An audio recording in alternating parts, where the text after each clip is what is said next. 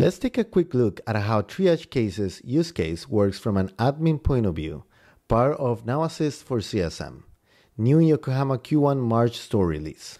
As a system admin, I've arrived to AI Agent Studio, the place that enables me to create, manage, and test AI agents and the use cases that gives them a mission to work as a team, all in one place. Starting with the section of recent use cases and AI agents activity, here's 2 tabs that showcase which have been created or configured most recently. And then, when you go to the Create and Manage page, I can notice how I can see the full list of use cases or AI agents, their description, tools, knowledge sources, and I even added a proficiency best practice column that is how the AI agent sees itself. I can notice how I can create, duplicate, and manage existing use cases and AI agents through either of these 2 tabs. You can edit the columns of the list view to change what information is displayed.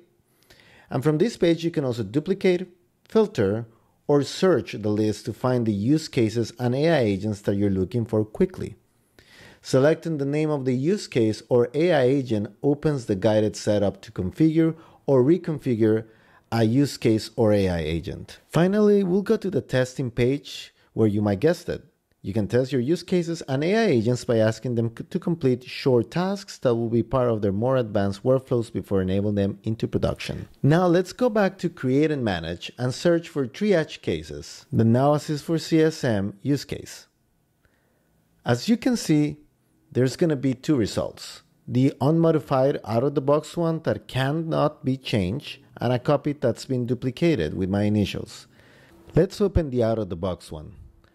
We can see its definition, a use case that manages end-to-end case or case type validation, creation, verification, and/or escalations.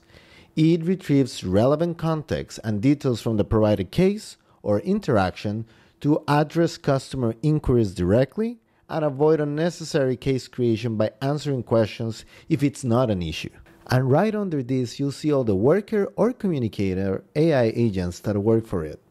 Case context gatherer, customer information verifier, information email responder, customer escalation handler, or customer document verifier. Up next, under define trigger, you can optionally automate when this use case gets activated. For this one, we can see it is enabled for both interactions and cases. There's others that can be added by clicking Add Trigger, and this can be by record, schedule, or application. And lastly, you can select where this AI agent will be displayed, which in this case is the Now Assist panel, and for what specific user roles. In this case, the general agent role. To run agents autonomously, you must first duplicate the use case by clicking on the 3 ellipses and then making sure use cases, triggers, and agents all are activated. If you prefer to invoke the use case manually, activating the trigger isn't necessary. Now let's go back and explore each AI agent in the Triage Cases use case, and we will start with the customer escalation handler per the prompt instructions. As we can see here, this agent understands the intent and sentiment on a record and takes appropriate actions such as generating an email with instructions for a customer query. It also assesses whether a case needs to be created, if it's instead an issue or perhaps a negative sentiment.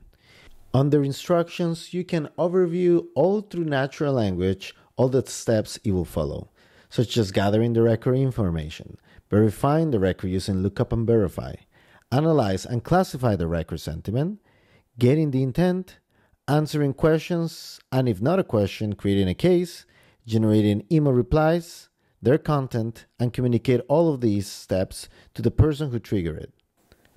And right over here, we can see the tools it uses to execute its work, such as flow actions, scripts, and search retrievals. And we chose them to be all autonomous. And lastly, this is where we define its availability to activate it. Going back to the next AI agent, this one assesses a record to determine if it meets all the requirements for creation, such as required fields or attachments.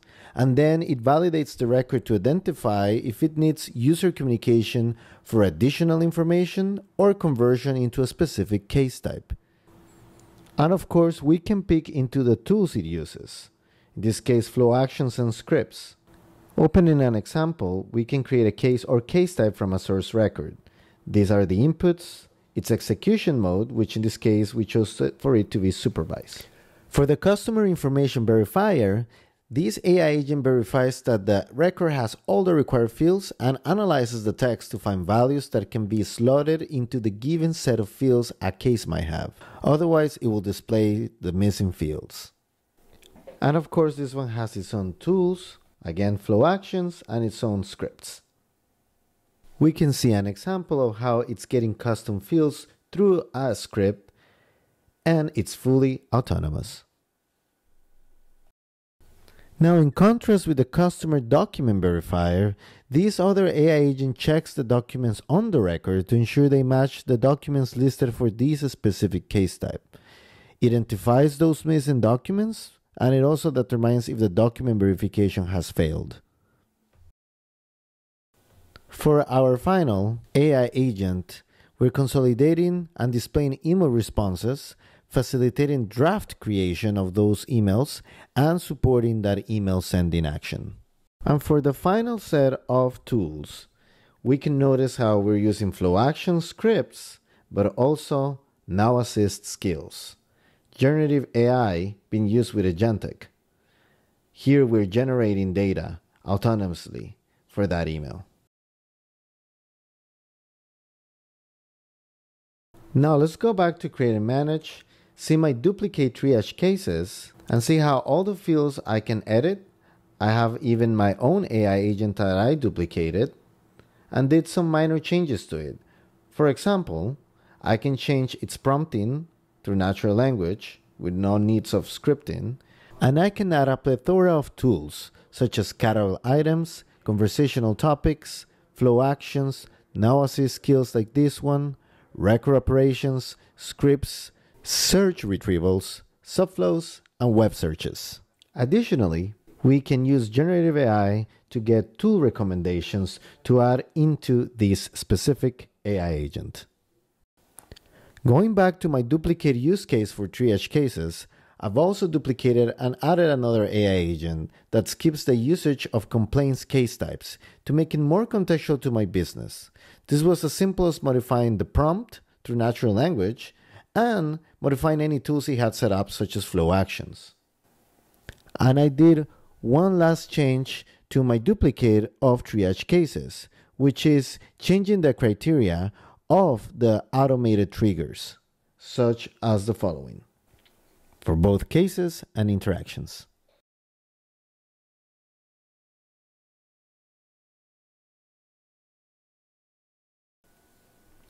And for the display, I changed the user role for anyone who is a Now Assist panel user. Now this is the perfect time to go ahead and test this AI agent duplicate. I will select it here and put resolve this specific interaction. As soon as I click on start, it will start analyzing the details of the request, and the orchestrator is sending it to the customer escalation handler, my copy of it. It has confirmed that the record has this specific short description, which I can confirm on the actual interaction record right there. And if I go back to the AI agent, I can see that it has confirmed to me that verification process was done successfully. On the right side, I can see its decision logs. The runtime thoughts of the mission is trying to resolve, reasons for actions, and usage of specific tools such as getting the record metadata, lookup and verify, and analyzing its output fields on the go, all inclusive of the source prompting. We can notice how now the orchestrator has called out the next AI agent to work with, information email responder, while we have the customer escalation handler duplicate I had done on hold while this one does its work. And this is because it has found information that it will generate on an email. Here it is, the email URL that I can click on to review. I can verify the information in the email is correct. In this case, it is giving us the instructions on how to download the monthly invoice, which was the original query. And I can confirm with a yes that we can go ahead and send this email. Here you can notice the orchestrator step for the composition on making a decision on generating and drafting the email. While we brought that a specific AI agent that had that task, we get confirmation the email has been sent successfully and that this information was the specific information that the customer needed. Finally, we can see a summary of all the completed steps on the left side and how all the AI agents and their tasks have been successfully completed. And I like to note how in this summary, we can see how the intent was a question, so it didn't create a case, and how the sentiment was classified as neutral. For proper testing, let's do another test, but now with a case number. I'm going to paste here a case type that was created due to an issue with a billing problem, as the current monthly bill is inaccurate. We can notice how, again, the verification process was done successfully, the thoughts and actions are all recorded, and we have several AI agents in queue. We have failed the document verification process because some documents are missing. And we can see how we're using the documents checklist to verify that information and communicate it back to the user. We've now completed the case context gathering agent, and the customer escalation agent is working on the next step of the plan. And now we can see how we have brought up the information email responded by the orchestrator to generate and draft an email response using the record ID for the case and the information gathered for this specific query. Now we can, as always, go and check on the email, make sure that the draft is okay and is asking for the correct information that we need to resolve it, and we can go ahead and confirm with a yes that we want to send it out, making this specific action for a human in the loop. We can see all the summary of all the completed steps that we've done and how everything was documented. The sentiment was shown as negative and the case record had an email generated to help with this resolution. We can check another example here, how another interaction of needing help with a damaged package was escalated to the correct case type, and all the information such as fields or documents were verified. All of these while keeping live agents in the loop and a clean audit trail of its communications in the associated records. This is how we put AI to work in customer service management for admins.